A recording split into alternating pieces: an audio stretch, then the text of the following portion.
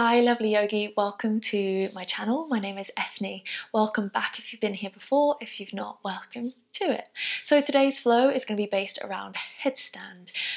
When you're ready, jump on your mat or towel or blanket or whatever it is, or just on the carpet. We will start in a child's pose.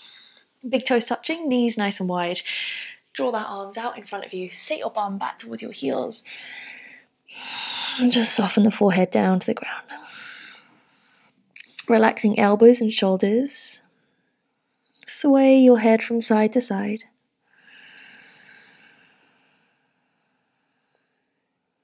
Come to stillness and start to release and deepen your breath.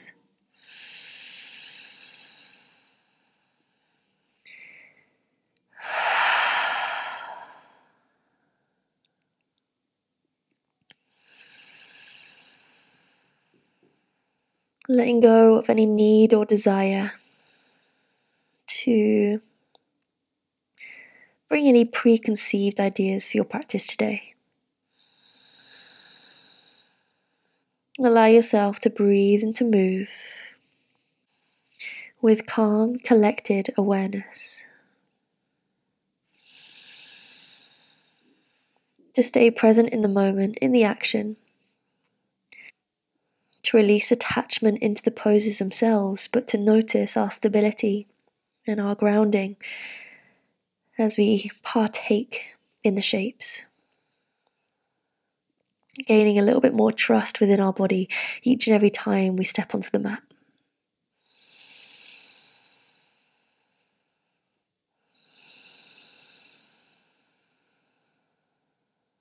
And can you sink a little bit deeper inward? Just feeling the breath as it arrives and it leaves your body. The temperature, the texture of that space. The feelings it invokes as we just breathe.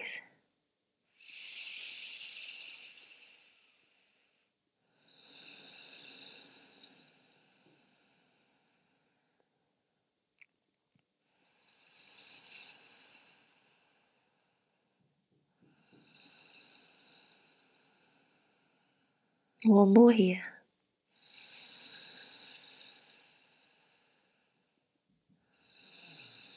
Start to walk your hands back towards your knees. If you need to, take a little brick underneath your bottom if your knees have started to feel uncomfortable. Good. Roll the shoulders backwards. Keep that steady breath. Roll the shoulders forwards. Loosening up all the way around the neck.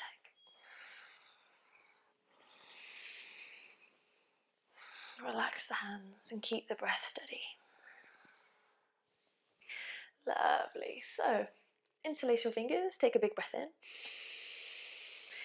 As we exhale, press the palms forwards, almost like a seated cat-cow. Tuck your chin to chest and dome the upper back body. Inhale, rise all the way up to kneeling. Palms still facing high to sky. As you exhale, release the hands slowly and sit your bum back towards your heels. Good. Inhale, hands interlace, non-dominant grip.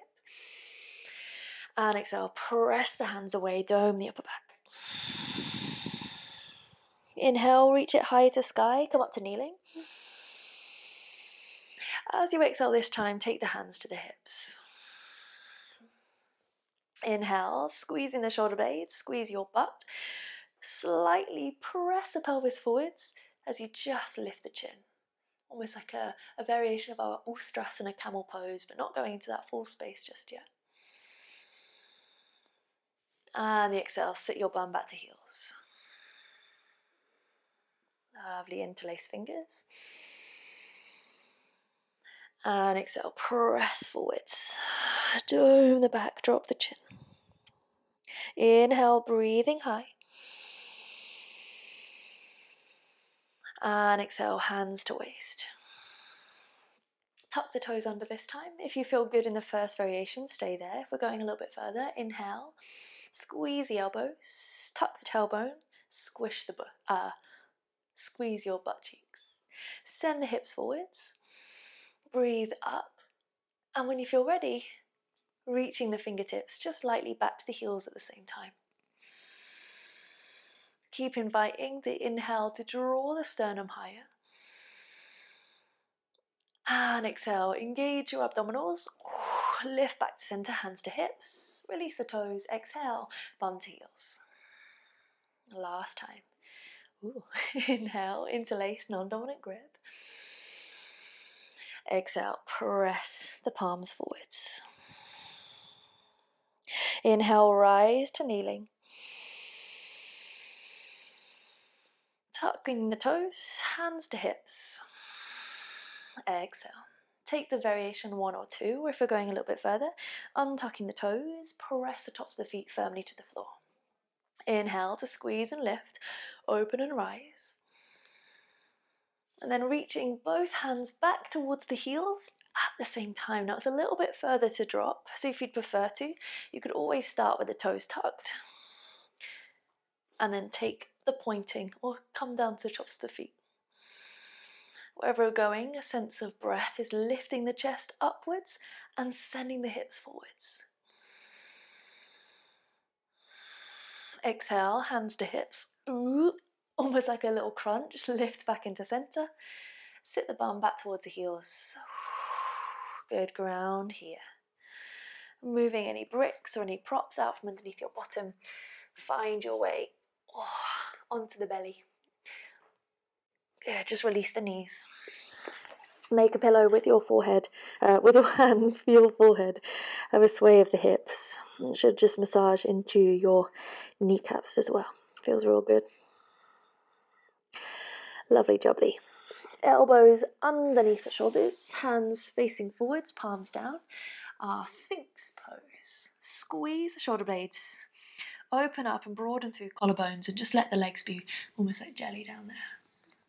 Imagining there's a piece of string in the top of the head, the crown. So instead of kind of rounding and doming downwards, press and rise without straining the neck.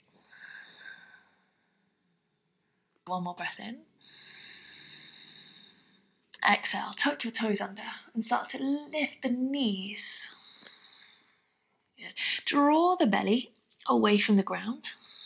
Starting to switch on your bandhas, your Mula Bandha pelvic floor, Uddiyana Bandha belly button, and the Jalahandhara Bandha, pressing the tongue into the roof of the mouth, so creating this great lock of energy through the body.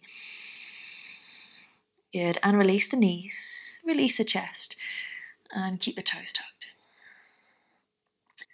Inhale to press the heels backwards as you lift up knees. Draw belly button to spine. Tuck the tongue into the roof of the mouth, dome and hold. And release. Good, this time we're going to lift our pelvis off the ground. So if where we're at is already enough, feel free to stay there. Inhale, kick the heels backwards, lift the knees. Draw belly button to spine, tongue to roof of mouth, and start to hover the pelvis into your forearm plank pose.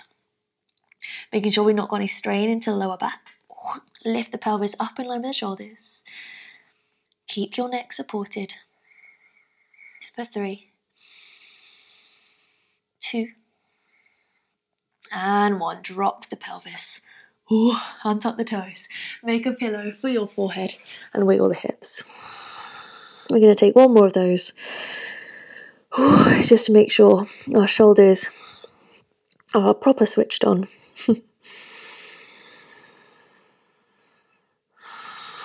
Good, elbows in. Fingers facing forwards, almost like an 11 shape with the arms. Tuck the toes. Press the heels backwards, so much so that your knees lift. Bandhas lock. Diaphragm. Pelvic floor. Diaphragm. Tongue. Lift up the pelvis. Hold this time for 5. Switch on your glutes. Imagine there's a £50 note in between your butt cheeks and I'm going to try and steal it. For 3, 2, and 1. Melt the hips. Untuck the toes. Forehead onto hands. Wiggle, wiggle, wiggle.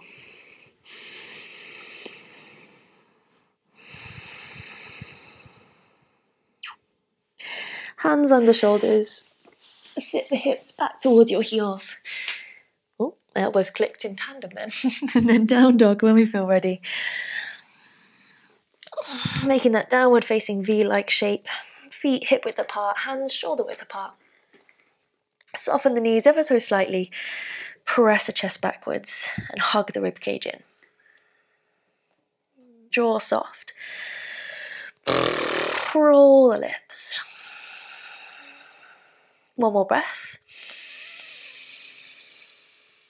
Big exhale. Toes to touch. Sweep the right leg high, inhale breath. Exhale, step your right foot in between your hands. If it doesn't quite make it there, grab a hold of the ankle, step it forwards. Come up to fingertips, lengthen the chest. Shoulders rolling down and away from the ears. Keep your body at this same angle. Just reach your arms up in line with the ears, palms facing inwards. Rise to stand for 5. Squeezing in the thighs, 4, 3, 2, and 1. Bend the back knee, tuck the hip bones under, whoop. Good, reaching the arms up tall. Breathe and hold. Circle the arms behind you, interlace your fingers, squeeze the shoulder blades together. Lift up the chest like we did our camel pose. Keep the lower body stable. As you exhale, extend the back leg, right shoulder dropping down to the inside edge of that right thigh, humble warrior. Gazing back to that left toe, find a point of stillness. Good, keep sinking down into the hips as we reach the knuckles up and over, opening up through the front of the chest. If it feels a little bit wobbly today, drop that back knee, come to kneeling. 2 more breaths, relax the jaw. 1 more inhale. And exhale, knuckles lift you all the way up and back. Release the grip of the hands, reach the arms high. Exhale, frame the right foot.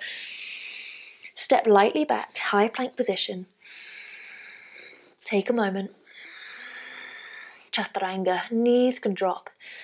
Bend the elbows into the ribs. Cobra or up dog, yogi's choice. Pubic bone, hip bones pressing to the floor as we open up the chest. Shoulders down away from ears. And exhale, downward facing dog. Take your time, there's like no rush. Toes touching. Inhale, left leg high. Curl knee to nose. Step the foot in between the hands. Come up to fingertips. Lengthen the chest, sink the hips just a little bit deeper. Good, body angle staying the same. Arms sweep up in line with the ears. Palms facing in, thumbs high. Count of 5, rise to stand. 4,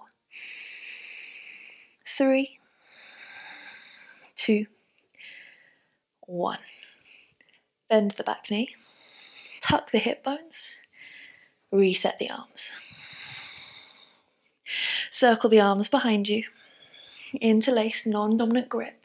So what that means is moving the fingers over one. Press the knuckles down to that back heel.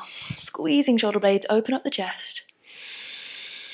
And exhale, humble your warrior. Leaning forwards. Sending the rib cage to the inside edge of that left thigh.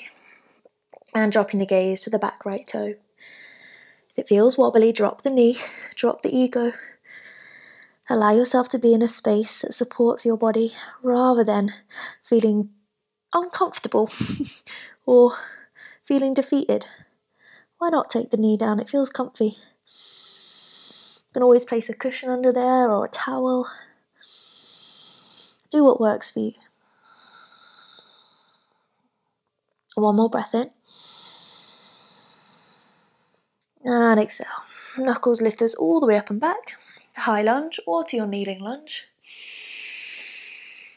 And exhale, frame the left foot. Step back, high plank.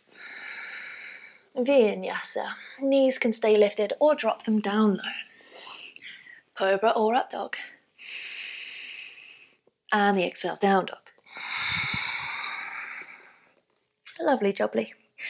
Everybody come to all fours. Untuck the toes, sit your bum back towards your heels. If you need to, cushion or that brick underneath your bum once again. Okay, my lovelies. So, if you have a yoga block, you're going to grab that. If you don't, grab a DVD or grab a book or something just a little bit thick and a little bit weighty. I'd like you to place it onto your head and find the point in which it balances. So not only do we have a beautiful fashion accessory, we also have found the point in which we're going to be balancing in our headstand. I've seen before headstands being done on the foreheads, but like we can't balance on our forehead unless we crank our neck. So we want to keep the neck nice and supported. And your brick on your head. Try not to slam your head in. It might take a little while. You might kind of do it forwards and backwards. But basically what we want to find is this alignment all the way through the spine.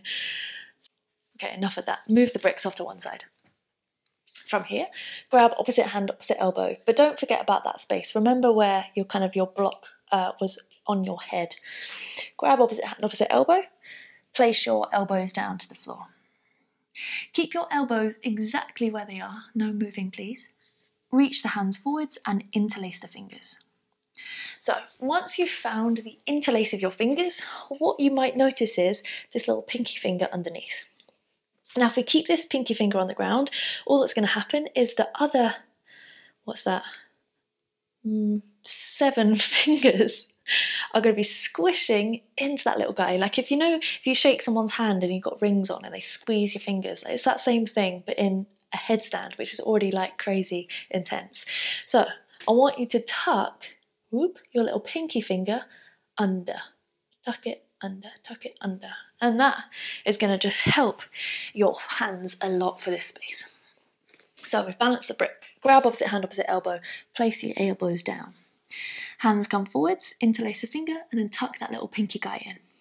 Now from this space, you'll see that you've got a nice little kind of cubby hole to plop your head into. Tuck the chin into chest like we did in our humble warrior, looking back almost towards our knees. Where you had your brick is where your head is going to go down in between the hands, and I want you to really cup the back of your head. Now shoulders. Notice my shoulders here. I've collapsed them down towards the ears. Roll your shoulders up and away from ears, so we're creating stability through the outside edge of the shoulder blade. Tuck the toes under. Start to hover your knees just by maybe an inch or 2. Squeeze the inner thighs. We're here for 3. Press the elbows down to the floor for 2. And 1, drop the knees, untuck the toes, sit your bum towards your heels, and relax the arms. So one thing that's really important to note when we're working with our headstand, you are literally balancing pretty much your whole body's weight into 3 sections. 1/3 being one forearm, the other third being the other forearm, and the other third being your neck. Okay? And our necks aren't used to holding our entire body weight. So it takes practice and patience to build up into this space. When you feel ready, opposite hand, opposite elbow, forearms are down. Reach the hands out in front of you, interlace fingers, tuck the little pinky guy under. Tuck the chin into chest, top of the head lands in between the hands, and really make sure you're gripping onto your head. Press the forearms down, shoulders lifting away from ears, tuck the toes under, and this time we're going to straighten or hover the knees, and then see if we can start to straighten the legs. Now depending on your hamstring flexibility, depends on how straight you're going to get your legs today. It doesn't matter really, but I want you to tippy toe your feet in as close towards you as you can. Now you might start to notice that the shoulders collapse down and we feel a little bit more strain into the neck. If you notice that, walk your feet back, shoulders up and away from the ears is the place of safety for your neck and your throat. We don't want to collapse down into that space. From here, if it feels good, stay with it. If you're going a little bit further, squeeze one heel in towards your bottom. Hold for 3, 2, 1. Place that foot down, switch it over, squeeze and hold. Shoulders away from ears for 3, 2, and 1. Drop the foot, drop the knees. Child's pose. Roll your head from side to side. Good. So again, we want to build up this posture day by day. There's no need to rush, to jump, or to, force any pose in yoga. Build it up with awareness, build it up safely and calmly so that when we approach it, we're not kind of terrified and just springing into action. Yeah, we want to approach it with a calm state of mind. Once again, so if either of the two options, hovering the knees or straightening up the legs and hugging one knee in, feel free to stay with those. If we're going a little bit further, find your setup, your little tripod, so elbows down, hands interlaced, tuck the pinky guy under, chin to chest, drop the head, hands cupping the back of your head, your skull, your cranium, shoulders away from ears. Tuck the toes, lift the knees, tippy toe in, and squeeze the heel to the bum. Now from this space, you're going to look at your opposite foot. I want you to point your toes like mad until it starts to hover. So there is no jumping. No jumping. We do not jump onto our necks. Okay? So take it slowly. Find the base. Shoulders away from ears. Tuck the toes, lift the knees, tippy toe in, squeeze a heel into your bum, and then look at that other foot. Look at it. Like what's that film? Kill Bill. It's Kill Bill. In Kill Bill when she looks at her toe and she's like, wiggle your big toe. That's what we want you to do. So we found our tripod, or our little headstand place, squeeze the knee in, and you're going to wiggle that toe. Now you're going to wiggle it so much that you start to point, and then see if we can find that tipping action of lifting the hips. Now when you find that space, don't freak out. See if you can squeeze that second heel in toward your bum. You're going to release the other foot and calmly drop the feet down to ground, bum to heels. Child's pose. Have a little sway of the head from side to side, just loosen up the neck. And actually, let's just take a little chill from our neck, wherever you are. Walk the hands back to the knees. And just give a little half circle rolls of the chin forwards.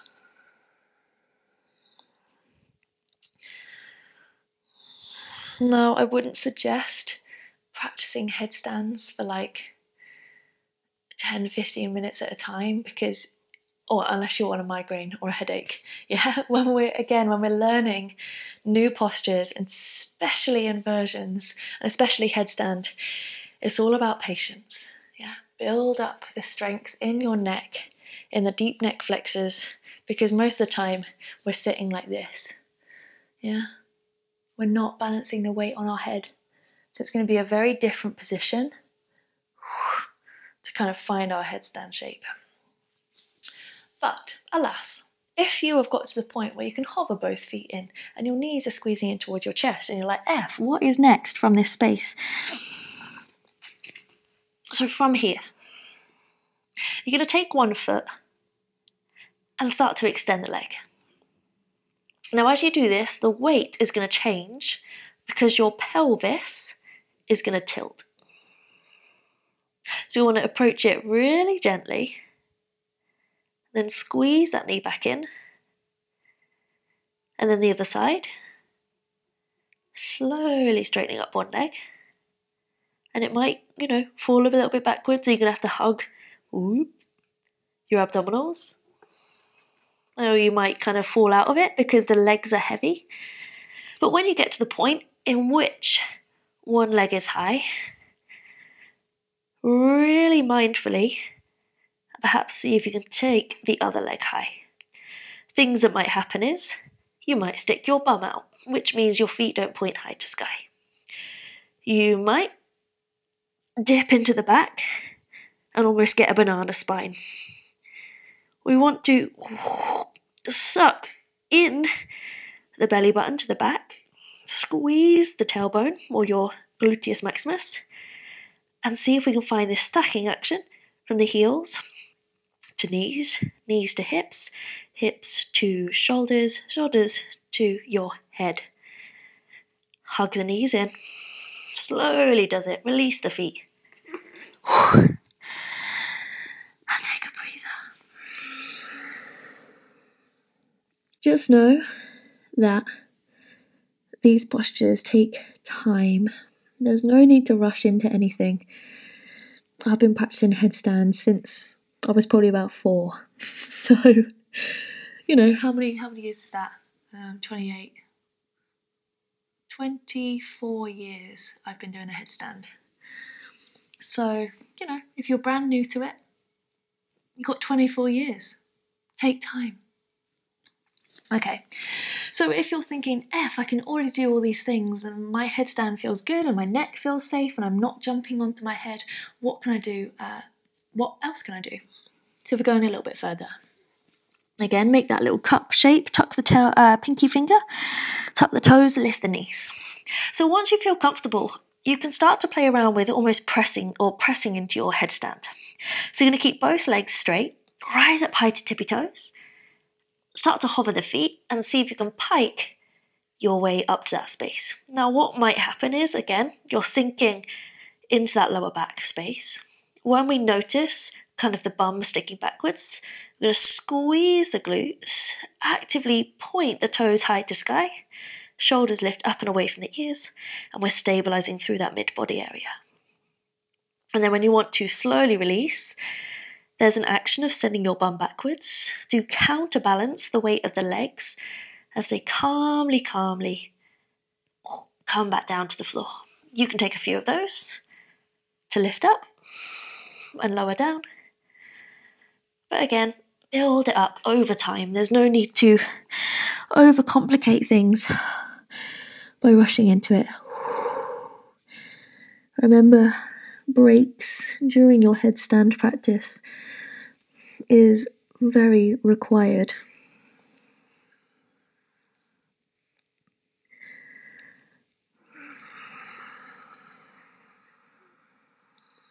Lovely. Walk the hands back towards the knees. Let's take just a stretch into the side of the neck. So that is a very quick introduction to your headstand or your sirasana. No jumping. No jumping into headstand, no hopping, no even tiny little hoppy jump. Stop it. You don't need to do a headstand that badly, right? It's not worth it. Okay, let's get a little stretch on. Find your way into cross-legged, or you can always come to kneeling if that feels better. Right hand, let's just relax the hands actually. You can drop your right ear down to your right shoulder and pull that left shoulder down and away.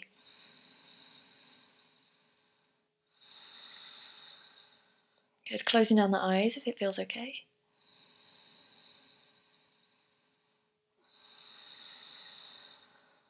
If you want a little bit more, reach your right arm up and over. Lightly land your hand onto the side of the head. And just encourage using the weight of your arm rather than like pulling on your neck. Encourage the weight of the arm to just find a deeper stretch into that left side of the neck. A little bit more here. You're going to extend your left arm over towards the side and actively pull the fingertips away from the shoulder. Breathe deeply for 3.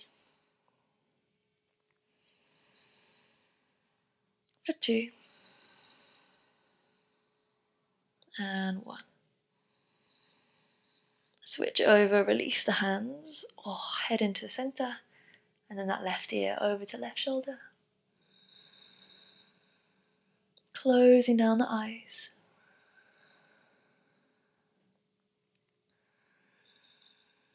Left arm up and over. Just use that weight of the arm to your advantage. Right arm over to right side and extend the fingertips long. And the reach and almost like an imaginary pull.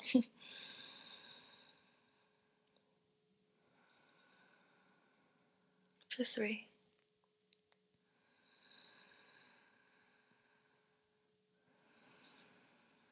For 2.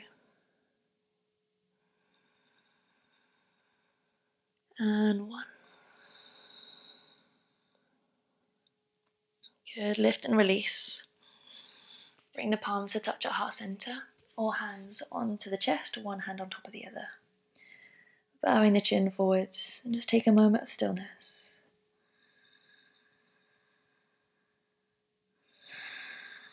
Let go of the attachment to any of the poses that we took today.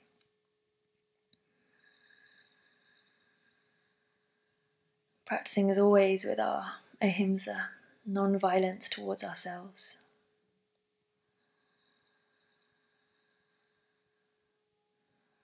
Practicing devotion and tapas, discipline. For the longevity of our body's health, rather than the desire of the ego and the aesthetics of the practice.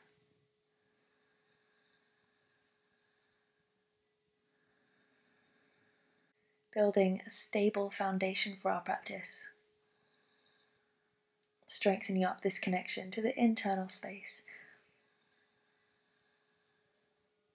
rather than flaunting on the external space.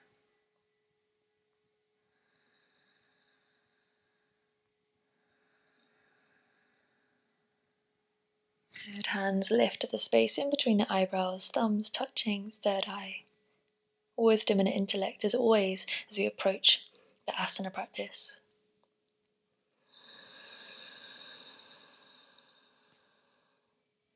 Exhale. To honour your time, patience, dedication. Jai. Thank you so much, lovely yogis. Hopefully that gave you a little insight into your Sarasana, your headstand pose. No jumping. See you soon. Bye.